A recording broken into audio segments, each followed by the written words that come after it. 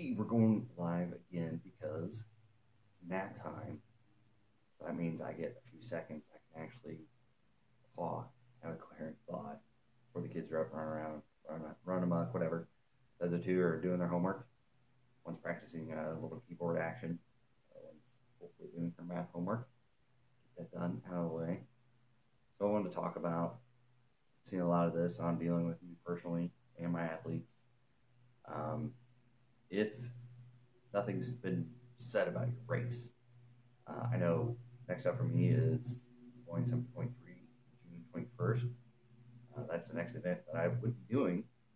Um, right now, Ironman has said nothing about it. You can go on the internet, Facebook, wherever, and you can find all kinds of differing opinions. You can find articles written where Des Moines is saying, yeah, we're going to do it.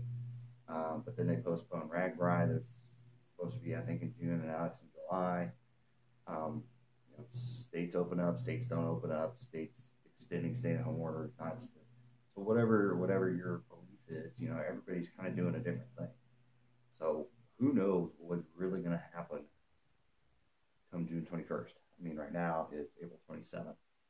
So what I've been doing personally, and telling my athletes, I posted before about it, don't just fall off the map with training.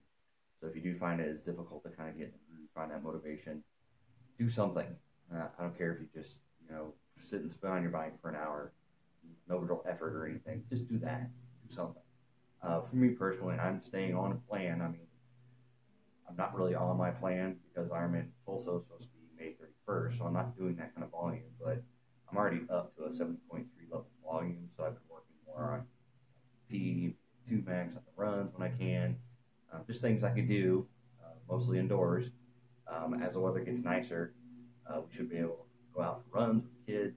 Pushing a stroller, it's good. That's a good strength training program. But I'm telling my athletes, people are wondering about 7.3 Des Moines. They're wondering about 7.3 Coeur d'Alene, 70.3 Wisconsin. Ironman has said nothing about it in June, where local events are getting pushed out. So people are making assumptions, posting about it, whatever. So people are like, is this event going to happen? So I've got some recommendations. One, keep training like they're going to happen. Just plan on it. It's fitness and keep moving is a good way to stave off. And I'm struggling with myself. I mean, every day kind of bleeds into the other. Home with the kids, working from home, stay-at-home order until May 3rd. But then it's like once they're lifted, we're not really in a situation. Kids aren't going back to school. It's canceled for the rest of the year. I'm not going to take our 4-year-old back to daycare because I'm at home with big kids, so that just doesn't make sense. And not necessarily that we want to spend that money too, because I have lost income as far as coaching goes. So really, if stay-at-home orders are lifted, nothing changes for me. So I'm going to keep training. The only difference is most of it's done indoors. Sorry, people blowing outside. So I'm gonna continue to train, but like I said, the big difference is I'm training indoors. On the other side of that is I've looked at my reservations for where I'm staying. I have 100% cancellation return on VRBO until like June 1st. So I've got time to get my money back. I was going to drive. So I don't need airline reservations. I don't need bike reservations to get my bike there. So I don't have to worry about that. So I'm kind of lucky in that regard. It's a North American 70.3 championship. So there are people who are going to be flying in, tri-bike transport, all that kind of stuff. I think tri-bike transport is going to be pretty good. If something happens to the event, they'll either offer to go to a new event or probably give you a credit to use for a future event or something. Ironman, if, depending on what local people do, Ironman will or won't have the race. They may postpone it. They may try to do it later in the year. They may just push it to 2021 and not mess with it. Who knows what they're going to do? So your entry fee, Ironman will do something with that. Airline reservations, I would definitely check if you've made them already. Check to see what the cancellation and change fee is, all that good stuff. Because if people lift stay-at-home orders, it's going to be harder to get airlines to go along with moving stuff and not targeting fees. I know Southwest is great. You could change your reservations anyway. Usually, you pick the right fare. So if you feel like you have to make a reservation now, make it on a refundable airfare. You might have to pay $50 extra for it, but if you get it back, if something happens, make a hotel reservation. Try to get ones that are refundable, up until the day before you check in. Do what you can to be ready if the event is moved, postponed, canceled, whatever, that you can get all your money back. I would not make a reservation if you have no way of assuring yourself you're going to get that money back, because you're going to be on your own. It's going to be the wild, wild west out there when people, some states open up, some cities open up, some don't. Some stay-at-home orders last longer than others. Cases are going up, people are dying, hospitals are full. Who knows what's going to happen? So regardless of what you believe, just be prepared as much as possible. Like I said, I'm kind of lucky. I'm driving up there. My VRBO, 100% refund up until June 1st. So I'm kind of set up for that. So I'm training like it's going to happen. So I would recommend that people just plan on the races happening until Ironman says something. If you don't have all your lodging and stuff set it up to where you can get as flexible as possible. Changing dates or a full refund.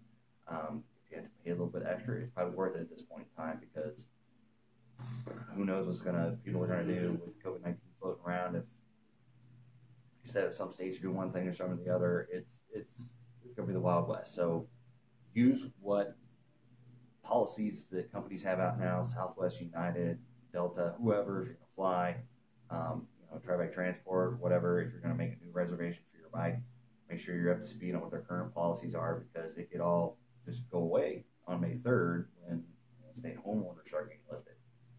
So go to their baseline policy. You have to pay a little bit extra, maybe to assure yourself of a refund or something like that. Do that. But I would plan on the events happening. Like I said, I'm doing 70.3 Des Moines in June 1st, and right now Ironman has said nothing about that event. I'm pretty sure they're not doing it intentionally just to leave everybody in lurch, but they just don't know. I think they're going to see maybe what happens, and if Des Moines says go, if Iowa says go, and they have to put some restrictions on or something, they may do it, or they may decide that, hey, it's not worth trying to do with restrictions, so we're going to push later. They're going to push 2021. Who knows what they're going to do? So be ready with your training. Be flexible with your accommodations. Be flexible with your transportation, and just be ready for anything. Like the Boy Scouts, be ready for anything and make sure.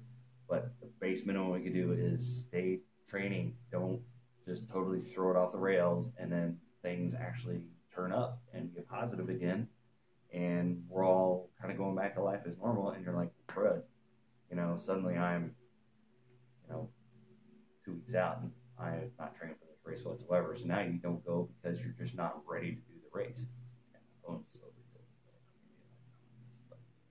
Anyway, so that's just my thoughts. Like I said, I've been answering a lot of questions, so I want to do Facebook Live, kind of sharing my thoughts on just be prepared for, hope for the best, expect the worst, find good cancellation or good, postponement policies for your travel.